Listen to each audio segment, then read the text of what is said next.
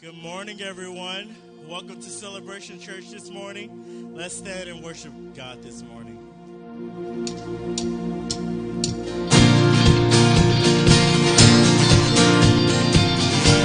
This morning we're going to start off with a song called Closer. Closer to your kingdom, God. Closer to you, God. We worship you. There is no one. There is no life without you. You have all that we need, God.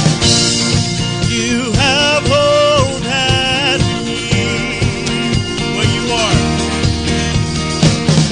Where you are, every fear is broken.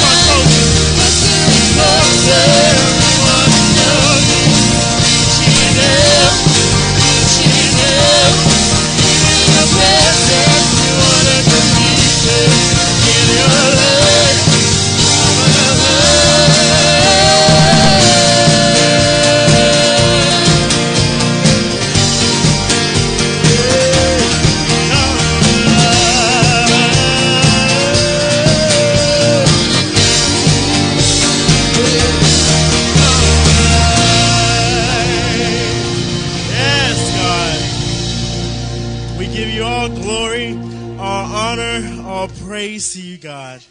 God, we thank you for this day. We thank you for this new day that we get to come here. Another day that we get to come into your house and to praise your name and to go into you and just worship you. So God, I pray that you just fill this place with your spirit. Fill this place with your presence, God. We're hungry for you. We're hungry for your word, God. We're starving after you, God. Come on, let's sing this song.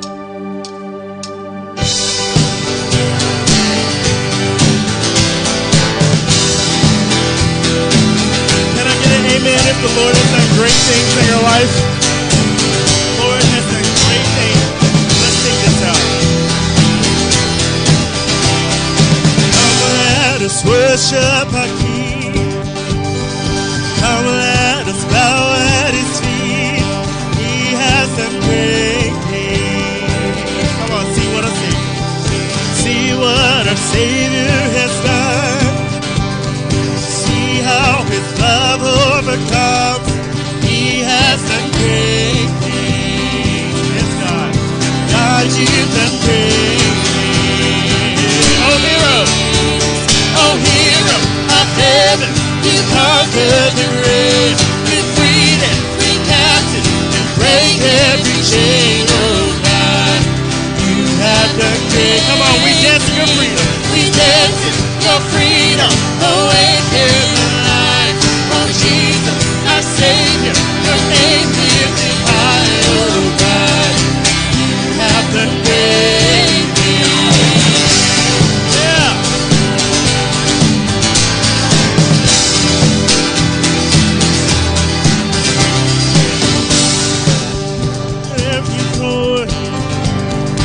Faithful forevermore. You have done great things. Come on. And I know you will do it again. For your promise is yes and amen. You have done great things. Come on, God, you've done. God, you've done great things. Oh, hero. Oh, hero of heaven. Conquer the grave, you freed every captive, you break every chain. Oh God, you have been great. Come on, we dance your freedom. We dance your freedom. Awaken the light. Oh Jesus, our Savior, your name lifted high. Oh God, you have done great things. Come on, let's sing hallelujah to God. Come on.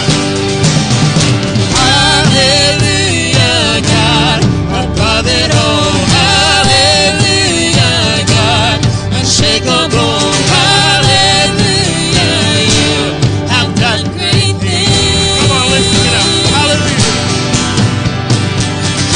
Hallelujah, God, above it all.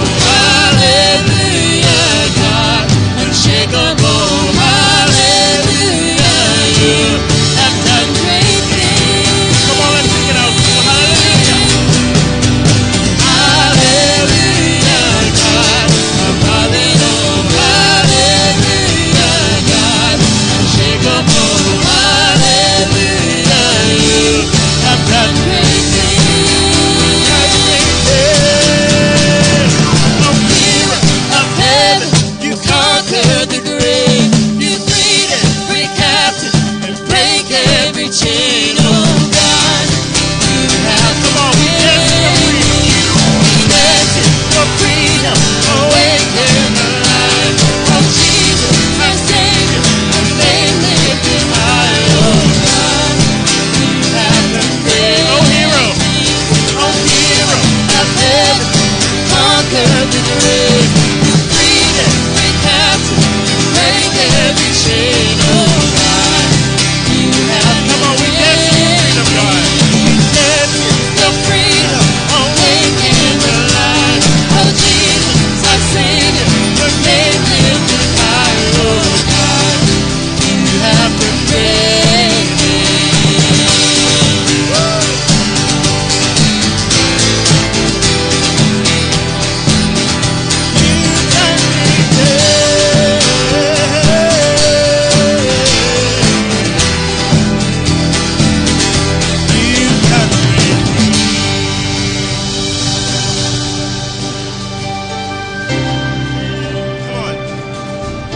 this bridge one more time. Let's proclaim it out to God that you have done great things for us, God, and we're so thankful for it, God. Let's sing it out one more time. Hallelujah.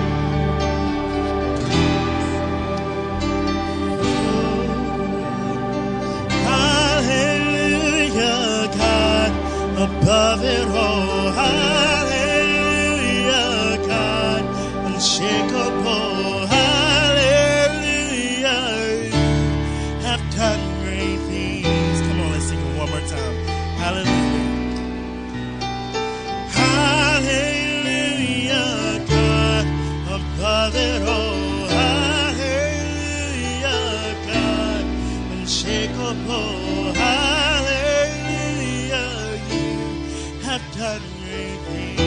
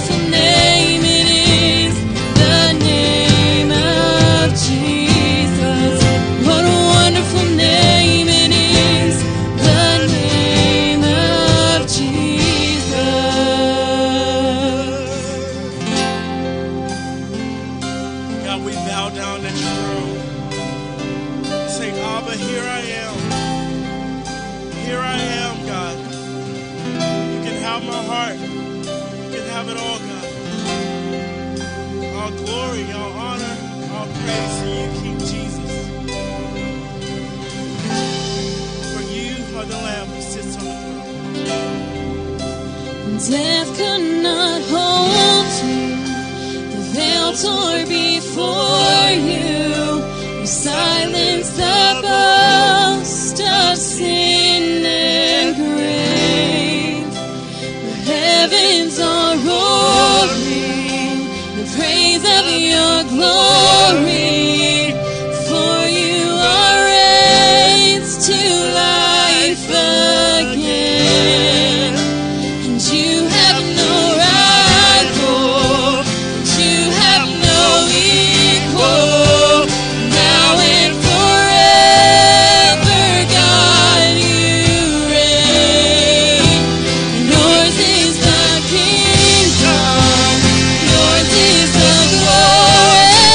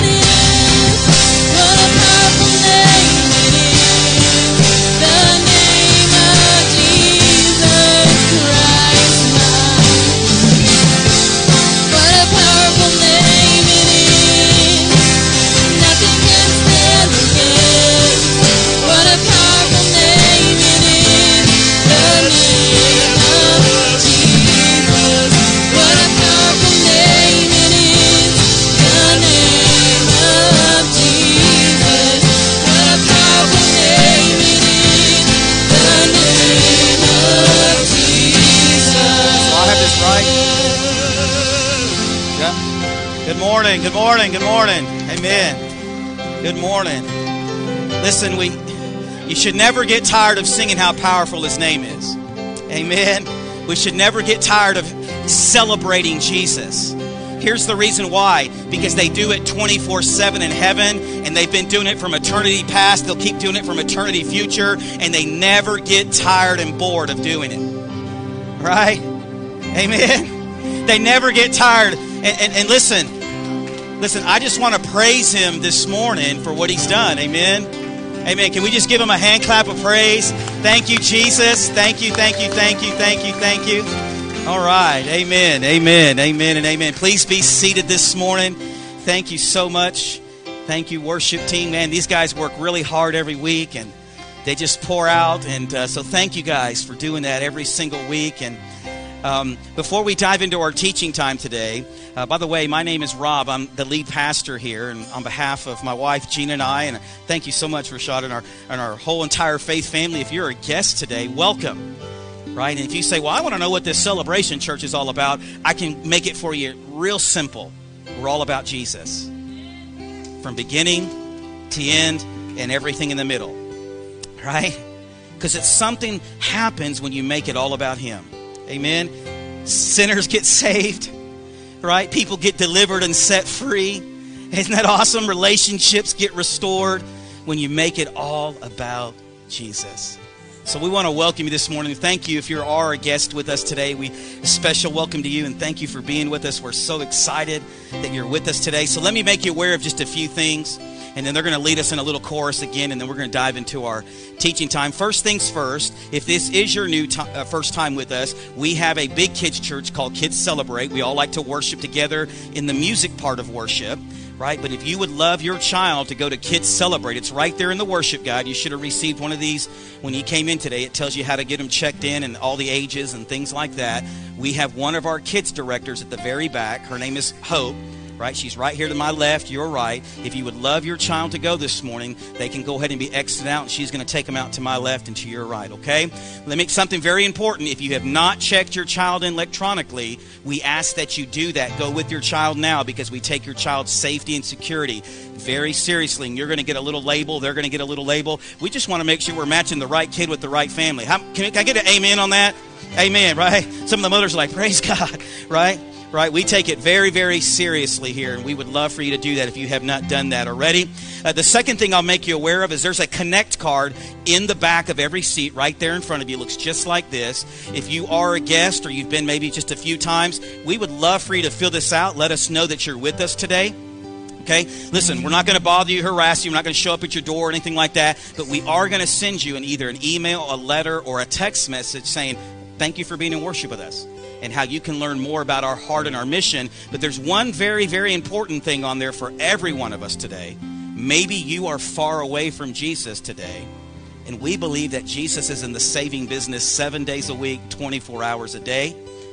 And if He saves you today, it says right there, I have decided to follow Jesus. Maybe you're like what I was 20 years ago, a prodigal who had just went far away from God, but He called me home. Amen. If that's you today, we would love to. Or maybe you need to follow in believer's baptism, or you need to talk to a minister. Whatever the case may be, that card is there for you. And all you simply do is drop it in one of the brown boxes here. There's one right to the very back, and then one right here when you walk out. There's even a sign that tells you where to put it. Okay, so we've made it really, really simple for you. The third thing is, I'll make you aware of, is about inviting someone. Okay, we're really big about inviting people to Jesus. Now listen to me. We would love for them to come here selfishly, but all I care about is if they meet Jesus. So if that's First Baptist so-and-so, or Second Methodist so-and-so, or Third Pentecostal, fourth, 4.5, whatever, charismatic church down the street, whatever the case may be, this is just a small part of God's universal church.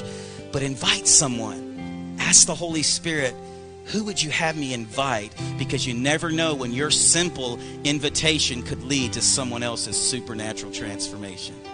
And let me tell you something. Whenever God uses you the first time to lead someone to the foot of the cross, I promise you'll get addicted to it. Amen. You'll want to see more people saved. And there's 20,000 people in this area that are either far away from God, that don't know God, or don't have a church home. And listen, we would love to be that for them.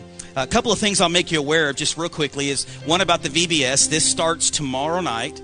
If you have not signed up for VBS to help or to serve in some way, get with our kids director or one of our kids team. We would love to have you here. Every year, God does amazing things, and we would love for you to be on board with that. And then the other thing is, do we have a slide for the child dedication? I can't remember if we put it in there. Okay, we've had several people ask us about child and baby dedications. If you have a grandchild or a newborn child or someone who's never been dedicated to the Lord, we are doing that on 6/23 of 19, okay? We are doing that on 6/23 of 19. We will have a sign-up sheet for you next week out here in our guest services area that you can sign up. We would love to know if you would like us to walk through that with your family. Just pray over them and dedicate them to the Lord. Listen, I want to say this before we transition. I know sometimes you guys have heard my story, and most of you know I grew up in a very hyper-charismatic church, and very sincere people. There were some things there, but very sincere people. But I believe one of the reasons that I'm here today is because my mom dedicated me to the Lord when I was a young child. And see, no matter where you're at today, you may be saying, well, Rob, that was me too, but I'm far away. You don't know my story, man. I've been running for years. Friend, I was too. But you will never outrun the love and the grace of God. See, if He has a call and a purpose for you, right, you'll never outsin the cross of Christ. Amen? I want you to see it. Some of you don't believe that, but it's true. You want to know why I know it's true? Because He saved me. That's how I know it's true. There's an old song that we used to sing in the church I grew up in, and we did a lot of Southern gospel when I grew up, and that's okay. God uses Southern gospel, and God uses hymns, and God uses this. But there was a song that said, I was there when it happened, so I guess I ought to know. Well, 20 years ago at North Mississippi Medical Hospital, I was there when God rescued me from the depths of hell. So because I was there, I'm telling you it's true. And here's the cool thing. God is not a respecter of persons, and He will save you too. Isn't that awesome? So here's what we're going to do real quickly before we dive into our teaching time today. I'm going to ask Sarah and Peyton to, can we do that bridge one more time? I just love declaring that God has no rival. He has no equal. Amen. The Bible says that He uses the earth as His footstool. Right? Can you believe that? In other words, for some of you younger people, God's a boss. Right? That's how He rolls. Okay? So can we sing that again before we dive into our teaching time?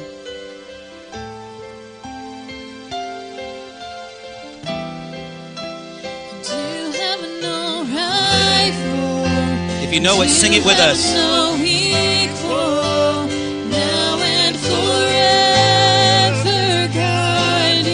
Come on, if you know it, help us sing it this morning. Yours is the kingdom. Yours is the glory. Yours is the name above all names. What a powerful name it is. Come on, church. What a powerful name it is. The name of Jesus Christ, my King. What a powerful name it is. Nothing can stand against. What a powerful name. One more time. Come on. What a powerful name. One more time.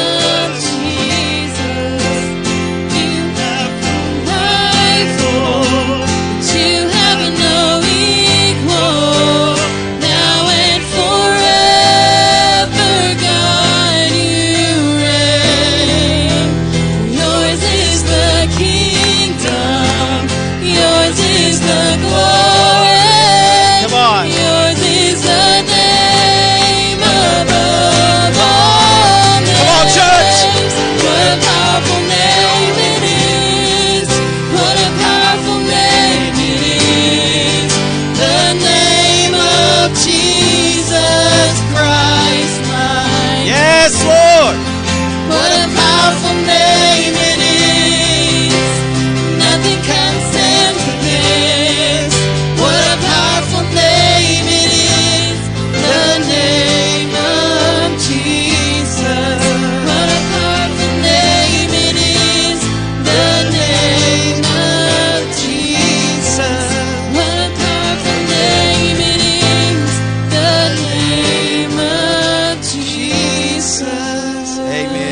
Let's pray. Father, we love you and we thank you. And I pray that for the first time today, there will be people in this building that will begin to grasp the power that is in the name of Jesus. The power to save, the power to heal, the power to deliver, the power to set free, the power to put broken hearts back together.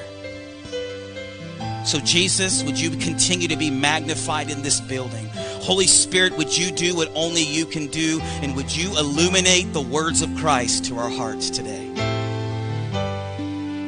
God, we love you. We pray for every church in this region, that the gospel would go forth, that our love would be loud in Tupelo, Mississippi today for Jesus. Will you say amen with me today? Amen and amen and amen. Thank you guys so much. Worship team, appreciate you guys. Amen, amen. There's just been a little buzzing thing. It's one of those audio problems, so bear with me. You may get scared a little bit. I promise it's not a trick or anything like that. It's just one of those things. We've laid hands on it, poured oil on it, did everything else we could do, and here we are, okay? So I want to welcome you again, and as I said, my name is Rob, and I wore this today up here because I want to let everybody know that every week you may see people wearing these, and these are people that have committed every week. We call them the Dream Team, and they get here early every Sunday, and you know why they do it? Because they want to serve you for the glory of God.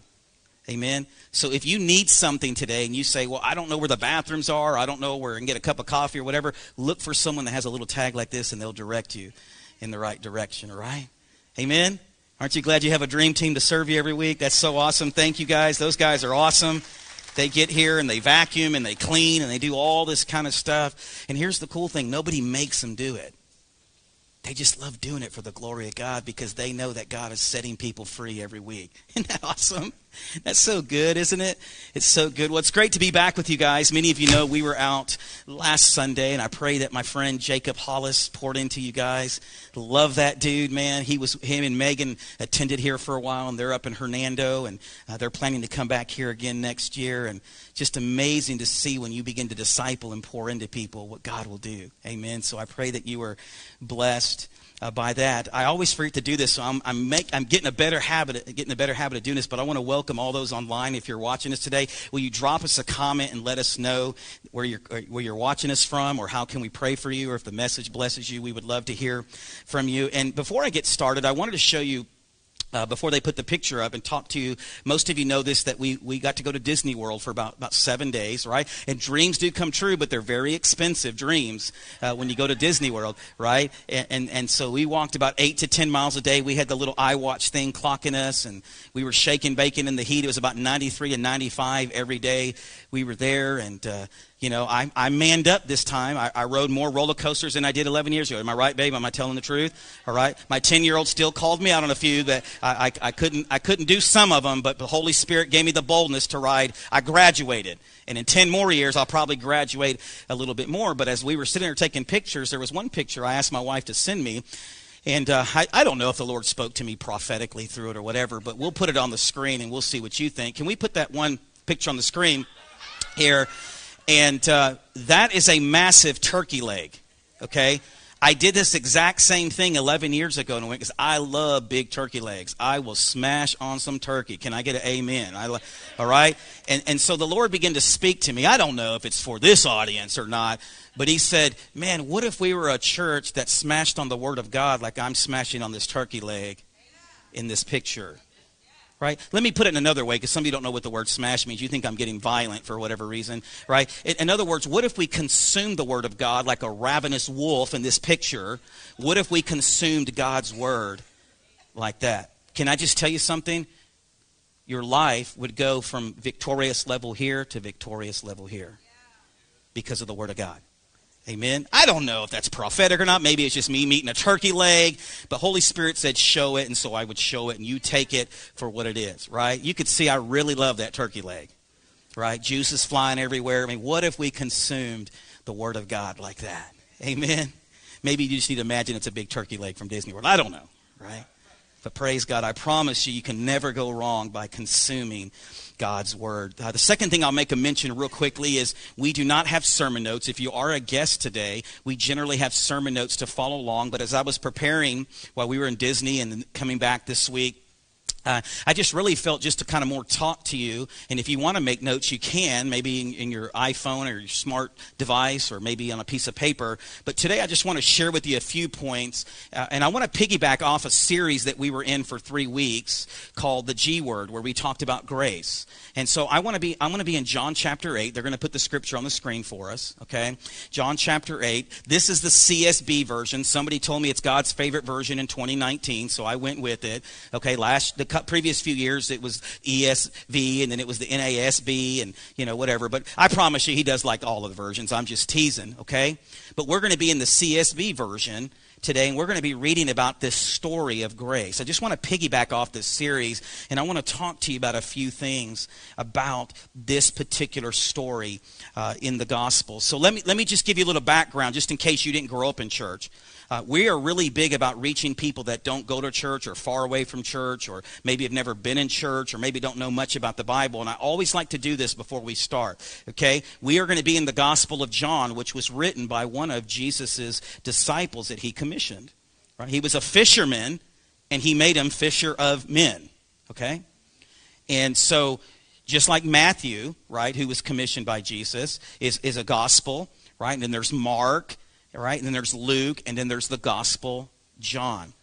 What I want you to understand about the Gospel of John is this, and I find it very interesting, and I wrote it in my notes here, that the Gospel of John, 90% of the content in the Gospel of John is different from the other 3 Gospels.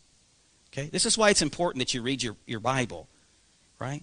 The other 3 Gospels are what we call synoptic Gospels, Matthew, Mark, Luke, meaning they have a similar point of view. Right? So you can read those Gospels, and there's a lot of similarities, and then you can read John's Gospel, right? And it explicitly doesn't state John wrote the Gospel in his Gospel, but he refers to himself as the disciple whom Jesus loved. So he had a very intimate and close relationship with Jesus. Here's why I bring that up. Because this passage of Scripture I'm going to talk to you today about is not in some of your Bible translations, okay? So I wrote it here so I would say this correctly, because I want to make sure that we all understand, okay? I don't have to defend the Bible, right? I don't have to. The Bible has stood the test of time.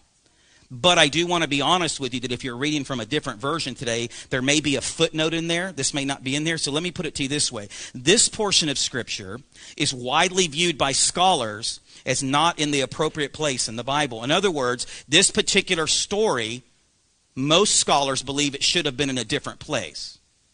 Okay? Now listen to me. However, most scholars believe that it's authoritative, meaning it is Scripture. Okay? Now, I'm going to leave it there because I hope that you will go research it. Right? You should never take my word for it. Right? I love you and I thank you for the trust, but you should always go read the Bible yourself. Right? You should always ask the Holy Spirit to reveal. I don't have to defend the Bible. It's there. Okay? I'm just telling you, when you read and you research this stuff, they believe this portion of Scripture is authoritative, but some people believe that it may be in a different part of the Bible. Now, here's the thing. Whether it's in Luke 18 or Revelation 7 or whatever, the bottom line is it's the Word of God. I can care less where it's at in the Bible. I just need to consume it. Right? Does it make sense? You with me? Okay? All right, so I wanted to get that out of the way because I never want to take it for granted that everybody is on the same page when it comes to reading the Bible. So let's dive into this story of grace today, and we're going to read. But Jesus went to the Mount of Olives. At dawn, he went to the temple again, and all the people were coming to him. He sat down and began to teach them. Then the scribes and the Pharisees, and I'll pause there for a minute. These are actually 2 different groups of people, right? Scribes could be Pharisees and Pharisees could be scribes, but it doesn't mean that they were all the same. Does that make sense? Doesn't mean all scribes were Pharisees and vice versa. Okay, so these are 2 different groups of people, okay, that they're here. It says that the scribes and the Pharisees brought a woman caught in adultery, making her stand in the center. Some versions say caught in the act of adultery. Teacher, they said to him, this woman was caught in the act of committing adultery. In the law of Moses commanded us to stone such a woman. So what do you say? They asked this to trap him in order that they might have evidence to accuse him. Jesus stooped down and started writing on the ground with his finger. Right? Now to me, because I have a sense of humor, this kind of cracks me up a little bit that something this serious, Jesus just goes. Right? Because how many of us religious people would be freaking out? I mean, let's be real. We're in the Bible Belt. That's how we roll here. We'd be like, oh my God. Right? We would have a bag of stones out back, wouldn't we? Ready to go. Right? I want you to see this now. This is very important that you see this. Jesus stooped down and started writing on the ground with his finger. When they persisted in questioning him, he stood up and said to him, the one without sin among you should be the first to throw a stone at her. Okay? Then he stooped down again. So not only does it one time, but he does it a second time after he drops this mic drop statement. And he says, then he stooped down again and continued writing on the ground. And here's the thing. I've heard a lot of preachers speculate on what he was writing. I prefer not to do that. Just because if the Bible doesn't say it, I'm just going to leave it like it is. Right? And I just don't want to add to it. Does that make sense? I'm not saying you're going to go to hell because you did or whatever. I'm just saying we don't know what he wrote because the Bible didn't tell us to. Right? Here's another thing to research. This is not the first time that God wrote like this with his finger. See, that's another thing you need to go research. Amen? Okay? Here we go. Then he stooped down again and continued writing on the ground. When they heard this, they left one by one, starting with the older men. Only he was left with the woman in the center. When Jesus stood up, he said to her, woman, where are they? Has no one condemned you? No one, she answered. He says, neither do I condemn you, said Jesus. Go, and from now on, do not sin anymore. Now, what's interesting about this story is that there was this Feast of Tabernacles or Feast of Booths, or in the Hebrew, the Sukkot, right, that commemorated where the children of Israel were in the wilderness and they lived in these tents or booths, if you will. So this was going on. And what I find interesting is that this woman was caught in the act of adultery. Now, I've never seen much of this show, but there was a show on TV, I don't even know if it's still on TV anymore, called Cheaters. Okay, and what they would do is, I guess you would call into the show or send an inquiry, and they would help you with a camera crew and this guy go track down your cheating significant other. Okay, I don't know if this was the Hebrew version of that. I don't know what was going on here, but for them to go and search out someone caught in the act. I want you to see this because it all plays a part in this story. Caught in the act of adultery. The other thing I want you to see is not only is this festival going on, this celebration commemorating the children of Israel's dependence on God, right? But the other thing is there's no man mentioned. Where's the other party? Because how many people know it takes two to tango, right? Is the old saying, right? So what we see here also is not only this overly religious culture, but we also see this overly chauvinistic culture. Okay, I'm just being real with you. These aren't fun things to talk about. I'd rather talk about other things, but they're in the Bible, so we have to. Okay? Right? And so we don't see the man, right? We only see the woman. And the other thing is the scribes, let me just read this to you, were professional copyists and scholarly experts or theologians who were to be consulted over the details of the written law of Moses. See, and although their original heart was in the right place in preserving the law of Moses, what had happened is them and the Pharisees, right, the overly religious, had begun to pervert it and use it in the wrong way. See, let me tell you something. I want to stop for a minute. You can know the Word of God backwards and forwards, and praise God for you. The body of Christ needs you to be a scribe or even to be a Pharisee in this sense. Not all Pharisees were bad. You understand? I know Jesus had a lot of run-ins with them, but they believed in preserving the law of Moses. They believed in the accuracy of Scripture. They believed in living holy. The problem was when they began to use Scripture, or in this case, the Old Testament, to abuse, to exclude, and to hurt people. And do you know, if we're not careful, we can do the same thing. We can sit here and close our doors and come in here and worship our God and use the Scripture out of context. I see it every week on Facebook about 100 million times. Okay? And what happens is we could exclude the very people that Jesus came to save if we're not careful. Okay? So we have this festival going on. We have no man in the picture, right? We have these two groups of religious people. And by the way, if you know anything about the Apostle Paul, right? He wrote much of the New Testament. You've probably heard of his story. He said that he was a Pharisee. Actually, he said, I was the Pharisee. I'm the poster child Pharisee. Okay? So God could even use the most religious person for his glory. Amen? So I want you to see that real quickly as we dive in. Other thing, they bring this woman to him. And really, they don't bring it because they're sincere. See, there's one thing to bring someone before the church or to go to your brother and sister, as the Bible commands us to do if we have ought, right? We don't do that anymore in this culture. We just text or go get 10 other people. But really, the Bible says to go to one another. This was not sincere motives in bringing this woman before Jesus. Because they hated Jesus, they were using this sinful situation to try to trick Jesus. Okay? Let me tell you how. Number one is they were trying to trick him because if Jesus says stone her, he goes against the Roman law that capital punishment has to be done through their judicial system. See, when the Romans would take over a people, they would allow them to worship. They were a polytheistic culture. But what happened when it came to capital punishment is it had to be done through the Roman judicial system. See, so they were going to get Jesus because if Jesus said to stone her, according to the law of Moses, how many people know they'd be tattletaling to the Romans? Right? Am I right? That's what happened. On the other hand, if he says don't stone her, then the Jews will claim he's a heretic because he's going against the law of Moses. See? You see the tricky situation here? You ever been in one of those situations, by the way? Right? It's like a lose-lose, right? And so this whole situation. And what I find interesting about this is the only one that was fully qualified and sovereign to judge in this situation chose to lead with grace. And the reality is we don't have the power to do any, but we always lead the other way in most cases. I'm just being real with you. Can we be real online? Okay. The one that could have judged, the one who was perfect, the one that was sinless, chose to lead with grace, but yet we have no power to judge or to forgive sins, and we always lead the other way in most cases. But if we're going to be Christians, we need to be leading the way Christ would lead. Amen? Come on now.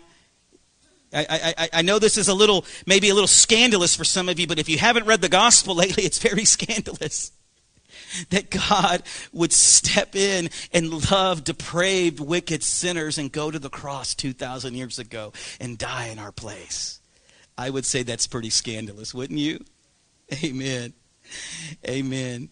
So on one hand, he loses. On the other hand, he loses. But I find it interesting that he leads with grace. He leads forgiveness. Now, the other thing I want you to see here, and then I want to share with you a few points, is I want you to see that Jesus didn't say, "Where are your accusers?" And she said, "I don't know where they're at." Notice he didn't say, "Go change your behavior. Go obey all the laws of Moses." Right? Notice he didn't say that. Notice he didn't give her a 10-step program. Here's why. I want you to see this because I need you to see this because he was after her heart, not her behavior. See, religiosity, man-made religiosity, always wants to control and modify the behavior. And listen, we've all been guilty of this. We've all been guilty of coming to church going, "How's it going, brother?" "Well, God is good all the time, and all the time God is good. God is doing great things in my life."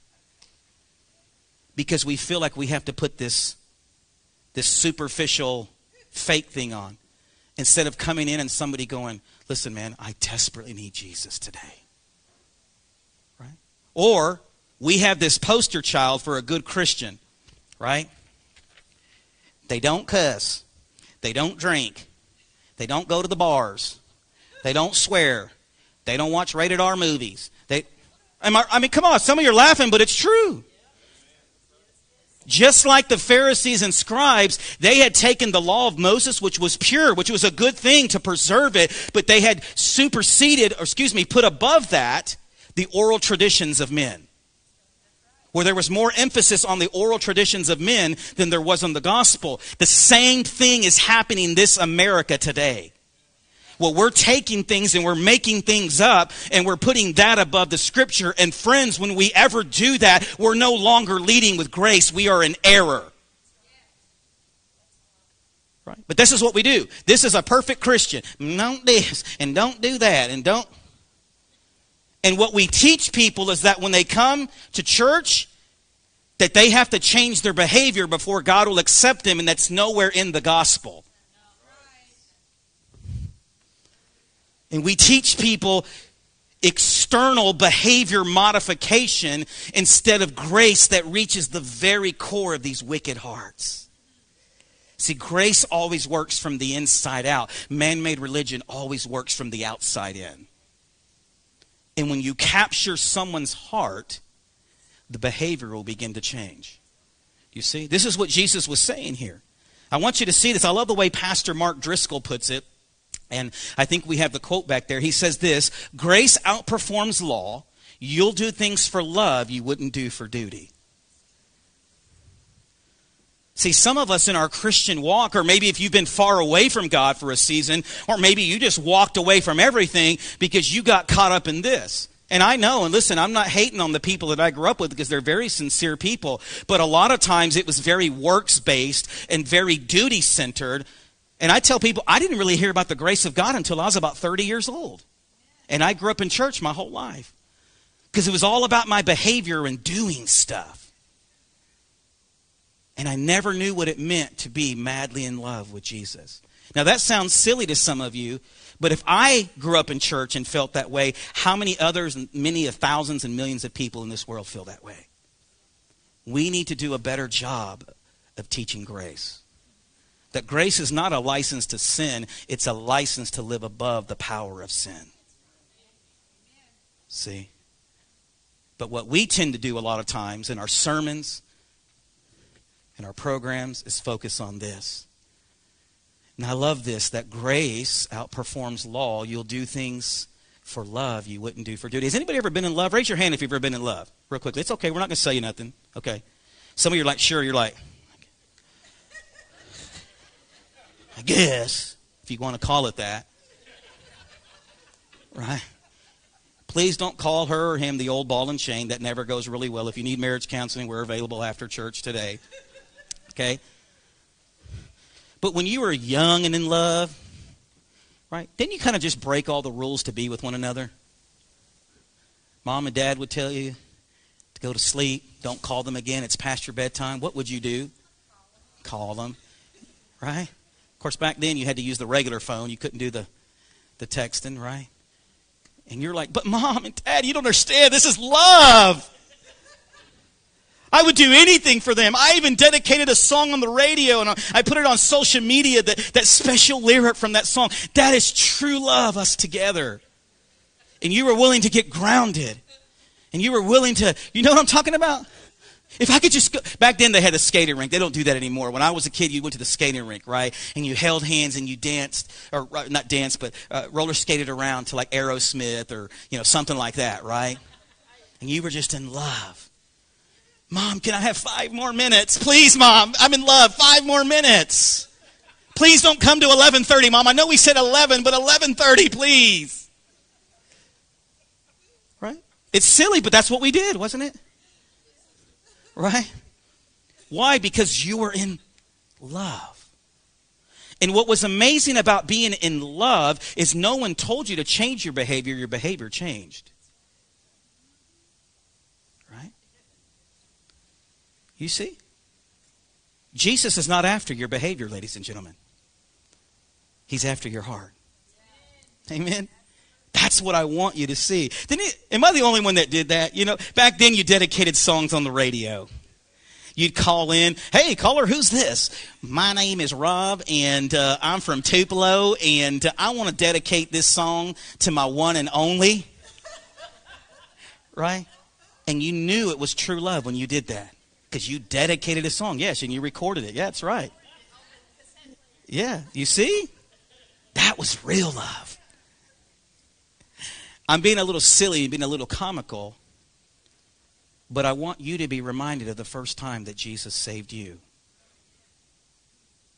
That's why he says in the book of Revelation to remember your first love. That giddiness that I can't believe he would save me. I want everybody to hear this. I'm willing to break whatever rules I need to do to share the gospel, and I want other people to know this.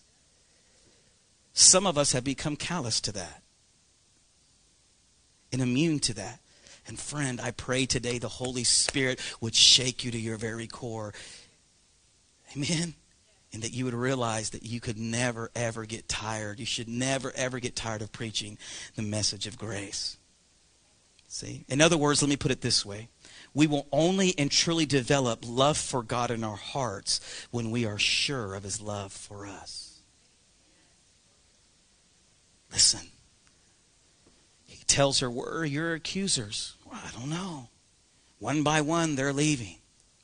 But now she could go live a transformed life because of all the little superficial, artificial, false loves that she was heading for. She met true love on that day. And she could have the power over that because she was assured that Jesus loves me. Do you see? That's what I want you to see today.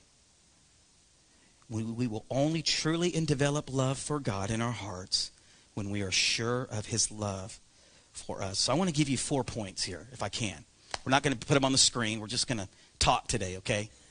I like to break the routine up sometimes, because sometimes you can get in that routine. It gets a little monotonous, a little mundane, right? Just want to talk to you. Number one is, it's not going to be on the screen, right? They're going to probably go to a welcome screen or something like that. Number one is, here's what I want our church to be. Here's what I pray for you to be. I pray that we would be dispensers of grace. Dispensers of grace. Let me tell you what I mean by that just real quickly, okay? The world doesn't need more Christians who can define and teach grace, but rather this world is in desperate need of those who are willing to dispense grace.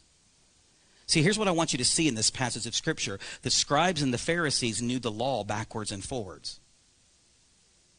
Right? But they didn't love Jesus. Because if they loved Jesus, they would have loved the people that Jesus came to save. See? I said this in our Dream Team meeting today. We should be dispensers of grace because we're connected to the fountain of grace. You see what I'm saying? He never runs out of grace. We should be we don't need more Christians that that define and teach grace. We need more Christians, believers, that dispense grace. Let me put it to you this way. Don't be so quick to pick up the rocks. Don't we tend to do that sometimes? We get like rock happy, don't we? Like, they call it trigger happy on a gun. I mean, we're like ready. I'm being real with you. I'm just being real with you. There's some of us that have become so religious that we have this whole rock pile and we're just waiting. We got a PhD in rock throwing. Right? No, you don't get a lot of amens on that, but it's true. Don't be so quick to pick up the rocks, because here's why. We've all fallen short, right? And we have no right to throw rocks at people.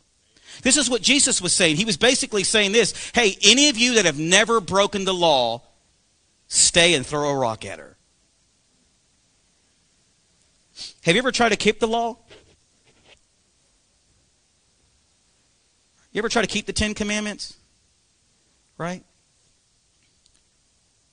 I mean, if we were to take a projector today, and we had in Disney World, they had this thing called Tomorrowland. It was all about futuristic, things. If we were in Tomorrowland today, and we could have a projector to every one of our brains and project all the thoughts on the screens, how many would be willing to sign up for that today? This is what Jesus was saying. You can throw the rock if you yourself have not broken the law. Paul writes in Romans 3, it's a very passage scripture, we're not going to put it on the screen, that we've all fallen short of the glory of God. We, on our best day, will never meet God's righteous standard. Amen? Once again, the only one that had the authority and the right to throw the rock was the only one on that day that gave grace. See, Jesus was perfect. Jesus was sinless. But instead of throwing the rock, he showered her with grace. I want you to see that. Now, I want to be very careful here. I'm not saying Jesus gave her a license to sin. He didn't justify her sin. That's not what we're saying. Here's what I want you to see, though.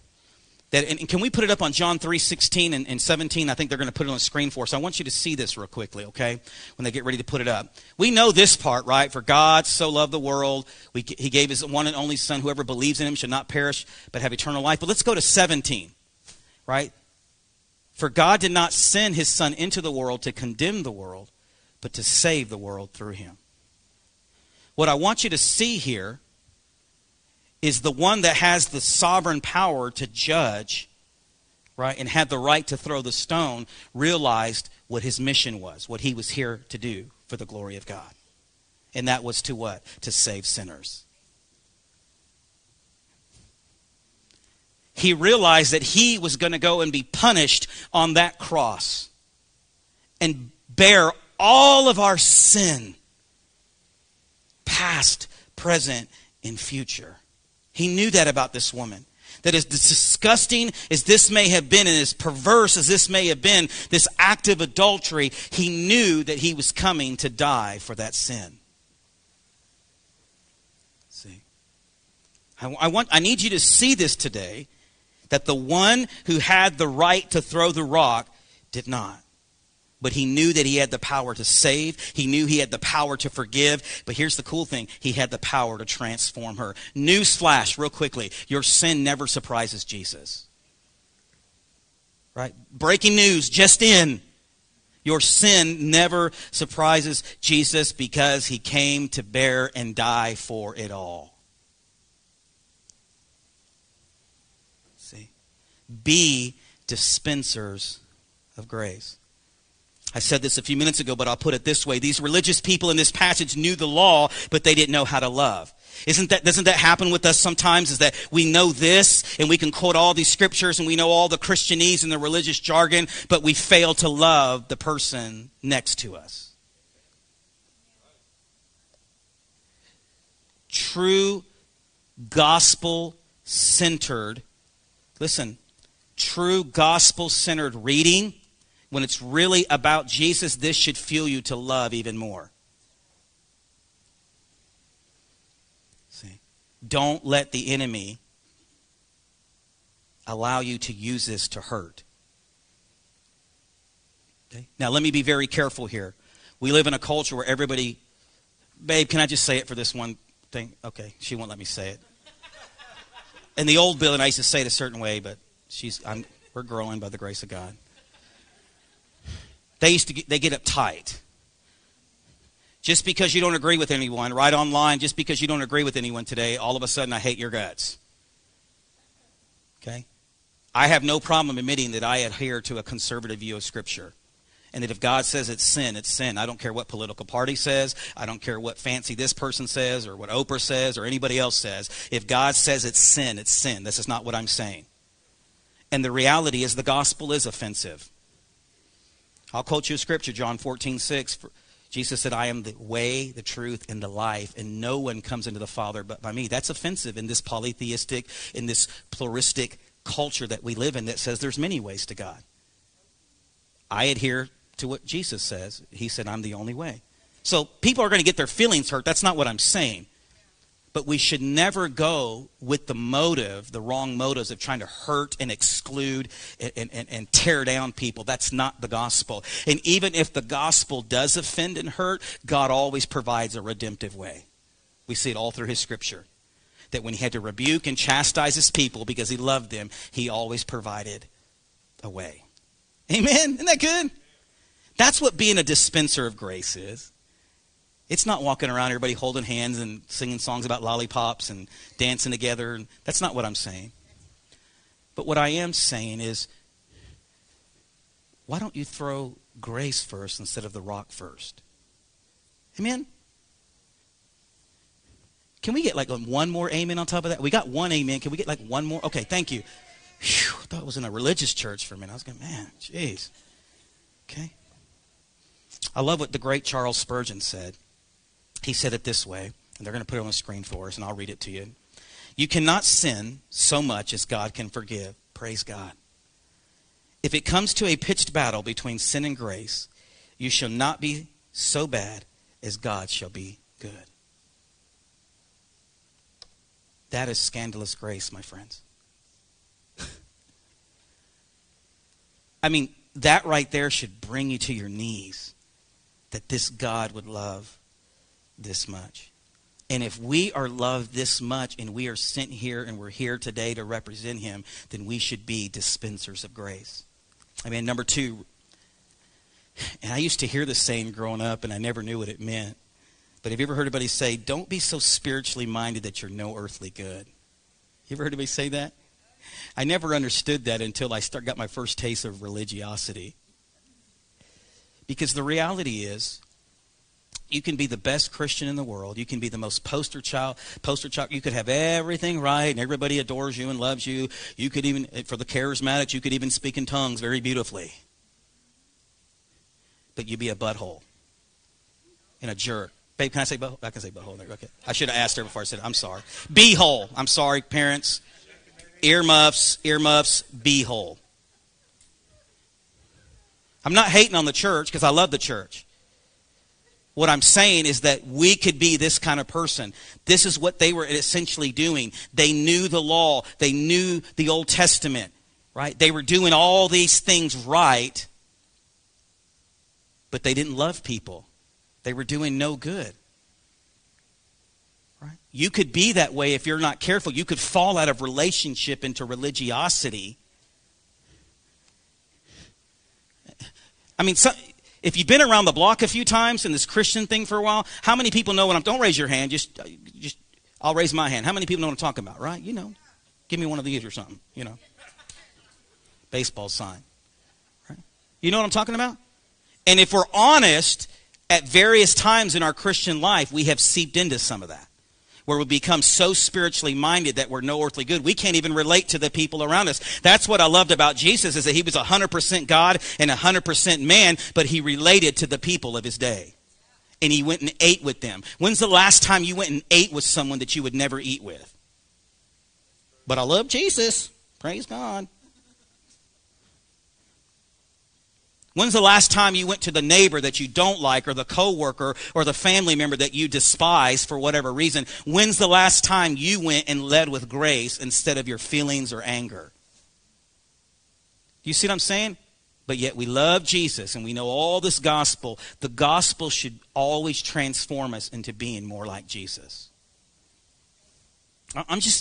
When you read this, you go, wow, how do these people know this much of the law?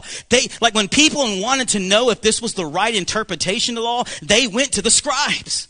Like these jokers were like PhDs in the law. But yet Jesus was right in front of them and they didn't even know him. I don't want to be that kind of person, do you?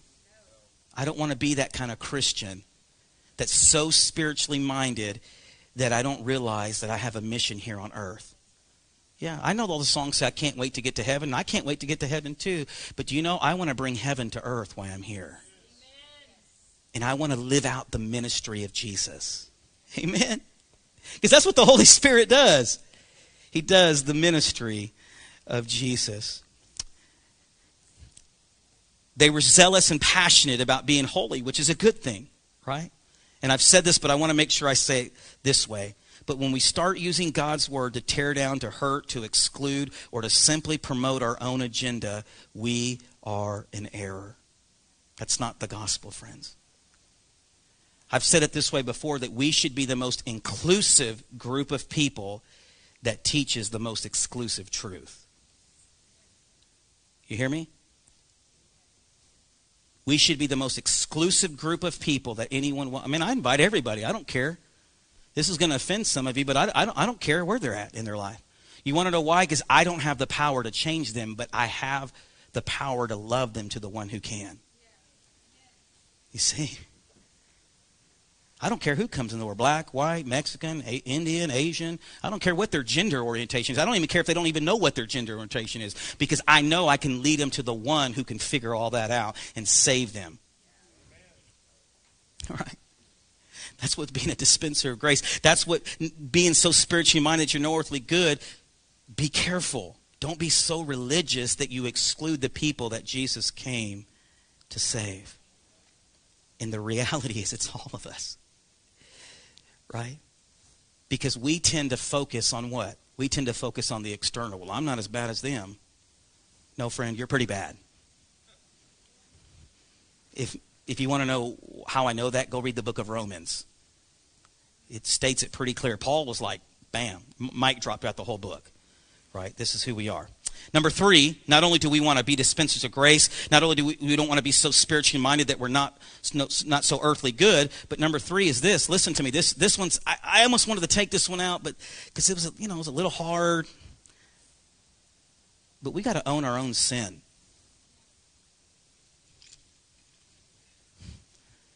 This is the times you wish you had an amen app. Like a big healthy amen, King James amen. Amen. Like that big robust. Here's what I mean. We get so focused on other people's sin that we never own our own sin.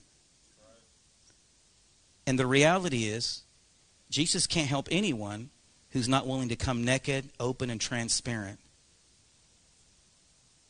and be real. But we've created a culture where we're fake. We've created a culture where we don't talk about things. I'm not saying to come up here every Sunday and throw all your garbage out there. You want to use wisdom, right? Because you got some WTVA reporters in here. I didn't mean to say that. I'm sorry. I should have said it a different way, right? Babe, we just got back. I think Disney World got me a little amped up, babe. I'm sorry. Right? Use wisdom, but what I'm saying is some of us need to own our own sin. Can I just be blunt? When you look at the scripture, here's what owning our own sin is. I'm a sinner in need of a Savior. I cannot save myself. I'm wicked. I'm broken. I'm in need of grace. I love the way the late R.C. Sproul said it. And they'll put it up on the screen. It says, we're not sinners because we sin. We sin because we are sinners. And I know when you have a non-denominational church, we have different views on this. But can I just tell you something? Grace always focuses on the internal. Duty always focuses on the external. And if you don't own your own sin and you don't come to Jesus and say, I'm broken, I'm in need, God, here's all of my junk, I'd lay it at your feet, then how do you have the right to pick up the rocks and throw it at someone else? And do it all in the name of religion. That's what was happening in this chapter. This is why we talked about grace for 3 weeks, because we need to be reminded what grace really is. Right? Does that make sense? Understand that grace will meet you in the middle of your sin. That grace will meet you in the middle of your mess and your junk. But here's the better news. It won't leave you there. Right? That's how powerful grace is. And listen. I want you to see something here. And this is going to be, I debated whether saying this, but here, what we do sometimes is we try to make sin this external thing outside of us, whether it's the core of who we are. That's why Jeremiah said in Jeremiah 17:9, he said, the heart is desperately wicked, or some versions say desperately sick. Who can understand it? And so what we do is we do all these things to keep us from owning our sin and making it outside of us. But if we don't understand the depth and the magnitude of our sin, then we'll never, ever truly appreciate and experience the joy and the rejoicing that is found in the grace that saves us from it. Right? This is why we say things like, don't hate the sinner, hate the sin. Do you know that's nowhere in the Bible?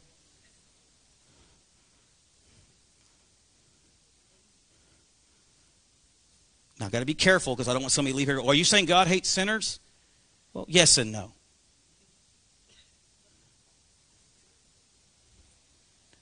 Let's go to the Bible. It's not in your notes, but you can write it down. Psalm 7:11. God is a just judge and is angry with the wicked every day. John chapter 3, go down to verse 36 we were just in. Go look at it. Don't take my word for it. Psalm 5, I can keep going on and on and on. God is angry with sinners because the Bible says that we are children of wrath. And it's only because of the cross of Christ that he absorbed the righteous and holy wrath of God on our behalf, that when we profess our faith in him, that now we become new creations in Christ. So yes, God does love sinners. He does. But he's also angry with the wicked every day. You see how we can take man-made stuff? Because it's nowhere in the Bible. God hates sin. God is disgusted. Actually, Psalm in chapter 3 says he abhors evildoers. He abhors it. Own your sin before you try to throw the rocks at someone else. You don't get a lot of that part doesn't get a lot of amens. I know that. Here's the thing. We will always struggle saying no to the world until we own our sin. Here's why. Because we'll never be able to rejoice in the depth of his love for us. And when we understand that, listen, we are fully assured of his love for us. It gives us the power to live a transformed life. Does that make sense? See? Some of us are settling for lesser loves. And Jesus is reminding you today of his love for you. And that when you are fully assured of his love for you, it gives you the power to live a transformed life. I need you to see that today. Finally, not only do I want you to be dispensers of grace, not only do I want us to not be so spiritually minded that we're not earthly good, not only do I want us to own our own sin, to be a church that's real. We can't just wear t-shirts that say we're real, right? And we don't allow people to be real. Does that make sense? It kind of defeats the whole purpose, doesn't it? Okay, I guess I thought that was fun. Nobody else did. But anyhow, God help him. Praise God. Pray for him, God. All right, here we go. Number 4. Here's one. Truly love people. Well, that's a big one. One of our anchor words here is to love unconditionally. And the reason I wanted us to put that in there is because I wanted all of us to challenge all of us to love beyond just the natural means. Because the Holy Spirit lives in you if you're a born-again believer, and he gives you the supernatural power to love the unlovable. You want to know how I know that? Because we were all unlovable, and he loved us. Amen? And he excused, like C.S. Lewis said, the inexcusable because of the cross of Christ. To truly love people. But I want you to see here is quit trying to get people to change first. That's loving conditionally. But isn't that what we do? See, Jesus didn't go, I want you to go do this, and this, and then I will forgive you of your sins and go and sin no more. No, he said, I love you, now go sin no more. You see? Do you understand what I'm saying? See, loving unconditionally, listen to this, it's very important, allows people, right, knowing that God loves them and is assured of their love for them, but also aided with our love. When people come to a faith family that know that they love them no matter what, listen, it allows them to walk in more victory because they don't have to worry about earning our love. Because here's the thing, if they have to earn our love, what are they automatically going to think? They have to earn God's love. Right? Does that make sense? Listen, some of you missed it. You promote this Jesus of love, and he loves, and he loves, and he's full of grace, but yet your actions and your attitude is different. But if they have to earn your love, they're automatically going to think they have to earn the Father's love. Why? Because you're supposed to be representing the Father. Come on. Right? Truly love people. Jesus puts acceptance before change because he knew she would never have the power to change unless she was assured of his acceptance. Being fully accepted, fully forgiven, and fully loved allowed her to have the power to say no to that and yes to Jesus. Can I just tell you something? He doesn't partially save people. He doesn't partially love people. He doesn't partially forgive people. And believer, this is to the believer first, and then I want to talk to those that don't know Jesus. Maybe you need to be reminded this again today.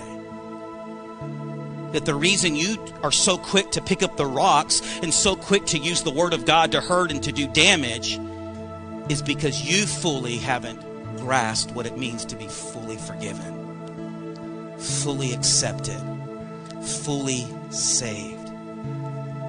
So here's what I want for you today. Listen, I'm speaking to all of those Christians here real quickly. I want you today to breathe in grace for the first time afresh. And realize that you're forgiven. Right? God doesn't make mistakes in saving people. Imagine that. He loves you. And He's for you. Walk in that, and you will see and treat people that don't know Christ, and even those that do, in a totally different way. See, I tell people I have no right to be offended because He was offended for me 2,000 years ago. And I can guarantee you His offense was greater than mine. Amen? So I want to speak to you real quickly if you don't know Jesus. Maybe your life is like this. Maybe your life is like this woman's. Maybe it's a mess. Maybe you're living in adultery right now. Maybe there's a believer in here today who's flirting with the woman he shouldn't be flirting with, or the man she shouldn't be flirting with. Maybe your life is a wreck like this woman. And friend, I can tell you this with absolute 100% certainty that He will meet you in the middle of that mess. But if you don't know Jesus today, maybe this is the first time that you say yes to Him. And you lay your yes down to Him. So I'm going to pray over you for that. I'm going to pray that the Holy Spirit would lead you to do that. That you would know Him for the first time today. Maybe you're a religious person who has a history of being a rock thrower instead of a grace dispenser. Listen, God can flip that script in a minute. Amen? Maybe that's been you. Whatever role you play in this story we see, I know there's enough grace to go around, to save and to restore, to heal. And if that's you today, I just want you to cry out to Him in your seat. Okay? We're going to pray. Father, we love You, and we thank You. And God, I thank You that You just don't leave us in our mess. So, Father, maybe we're that religious person in the story who just needs to understand what grace is afresh, that needs to know what it means to be in relationship with You. God, would You destroy any wrong motives or agendas in our heart, that we would try to use You to hurt anybody, to tear down. Right now, God, would You kick those walls down? God, maybe we're the woman in the story. Maybe our life is a mess. It's a train wreck, and we're all over the place. Maybe we're caught in sexual sin. Maybe we're caught in some other type of sin, God. Right now, would Your grace and love fill this room? And would You assure every heart in this room that when You say You love them, You mean it? And they can be rest assured of Your love. And if you don't know that today, then your first step is, if you don't know Jesus, to say yes to Jesus. So right now, if that's you, we're going to take time as they lead us. We're going to say yes to Jesus. And you say, well, Pastor Rob, where does that start? Well, I can't give you the words to say, but here's what I can encourage you to do, is just to cry out in desperation for Him. Forgive me, God. Forgive me. I need You. I need Your grace. I need Your mercy. I make a really horrible God. Little God, I make a horrible sovereign. I need You to save me. I repent of my sins. I'm waving the white flag of surrender today. If that's you in your seat, you cry out to Him. For the rest of us, whatever other role we play in this story, let's just ask for His grace today. Let's repent if we need to repent. And let's allow the Holy Spirit to work in us and through us. Will you guys lead us? I usually ask y'all to declare this with me.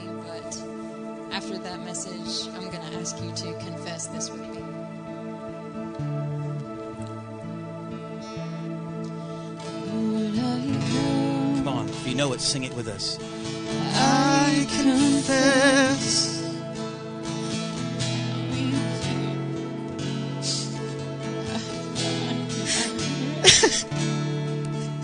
Without you, I fall apart. We need you, God. You're the one that guides my life. Thank you, Jesus. Lord, I need you. Oh, I need every hour. Oh, God, we love you. My one defense, my righteousness.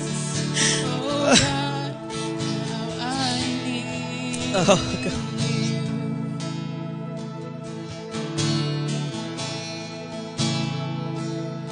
sin runs deep.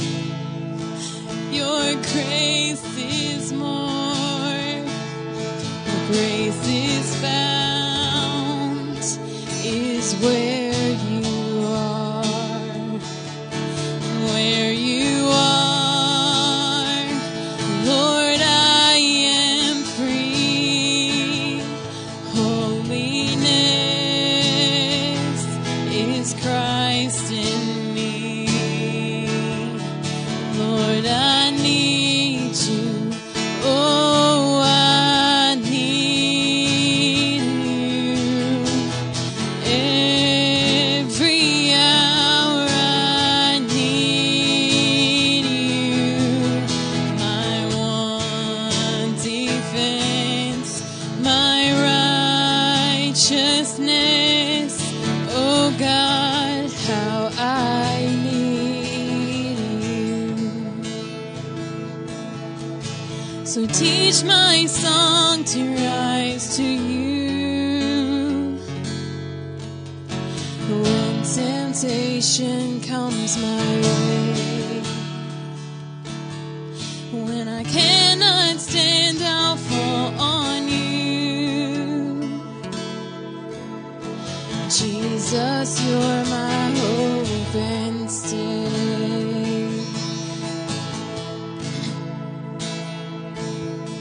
Lord, I need you. Oh, I need you. Every hour I need you. My one defense, my righteousness. Oh God, how I need you. Just the voices. Lord, I need you. Oh, I need you. Every hour I We're desperate for you, God. We're desperate for you. My one Defense, my right. Oh, God, we're desperate for you. Oh God, how I need. Come on, let's sing it again. Come on, I need you, God. Come on, church. Come on. Be broken for Him. We're broken for you, God. God, break our hearts, Jesus. Oh, God, squash us, God. And let Jesus be seen through our lives. We love you, God. We love you. My righteousness. Come on, church. Oh, God. Come on, let's do it again. I need you, Lord. I need you, Lord. Come on. I need you. Oh, I need. Come on. Oh, I need you. Yes, God. We're desperate for you, Jesus. We're desperate for you, God. We can't do it without you. My one Defense, my righteousness. Oh God, how I need you. You're my one Yes. defense. Yes, yes. My righteousness. Oh God, how I need you. Listen, look, I know we're supposed to get out of here at 12 and all that kind of stuff. Listen to me. If we're not going to be broken here, we won't be broken out there. Right? Broken people reach other broken people. Right? We are in desperate need of God's grace. We are in desperate need of God. We cannot do this without Him. Right? Can we just sing it one more time? I know some of you got to be at the cheese dip line, and I get it. But can we just do it one more time? That God, we need you. I promise you, He never gets tired of hearing it. Can we just do that, Sarah? Can we do that? And I pray that God would even visit you in your dreams tonight, that God would shake you to your core, and that you would be broken for your family, broken for your friends, broken for your city, broken for your community, because that's the only way that we will ever reach anyone. Can we sing it? No, just sing the chorus. Come on. Will you help us? Lord, I need you. Come on. Oh, I need you. Come on. Break past the superficial. Break past the emotionalism. Right? Run into His grace today. Need you, my one defense, my righteousness. He's my only defense. The only reason I can stand before God is because of Jesus. Need you. Amen. You're my one defense, my righteousness. Oh God, how I need you. Listen, Celebration Church, we don't want to play religious games. We need God. He's the only one that's going to save. He's the only one that's going to transform and deliver. Amen. Amen. Listen, if you're new here today, you go, man, these guys are a bunch of wackos, man. No. Here's the thing. We're just radical for Jesus because we love Him, because He loved us. Amen. So as we close today and we finish up and we close shop, here's what I want to make you aware of, just a few things real quickly. Number one is this is our time where we do our offering. And this is mainly for those that call Celebration Church their faith family home and their church. And they'll put a little graphic on the screen that tells you how to do that. And we like to celebrate Jesus not only in the music and the teaching of His Word, but also through our sacrificial and generous giving. So I'm going to pray over that. But listen, I don't want you to leave today. If you still need prayer, right, we have our prayer team that's going to start. Miss Debbie's here. I think we got Peyton's going to be coming up as well. He's going to be over here. If you say, hey, even though we're closing here, God doesn't ever close shop, okay? Right? We're just closing this meeting together, but if you need to stay after and you need prayer, you need someone to pray with you and counsel with you, talk with you, our prayer team is here to do that. But I'm going to pray over our offering, but I mean it. I mean this. I pray that God would just wreck your heart this week for your city, for your neighbors, for your friends. And I pray if you've been that religious person, that He would turn your world upside down and that you would know what it means to walk and live in relationship with Him.